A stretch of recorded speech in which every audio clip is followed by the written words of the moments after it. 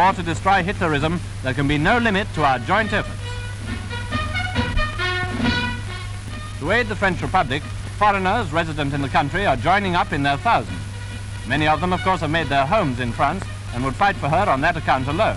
But all of these volunteers are men who share the view of the Allies that no peace can exist while the Nazi regime continues. Exiled Czechs are forming their own army. There's no need to explain their reasons for taking up arms. Back from his flying visit to France, the Premier goes to report to the House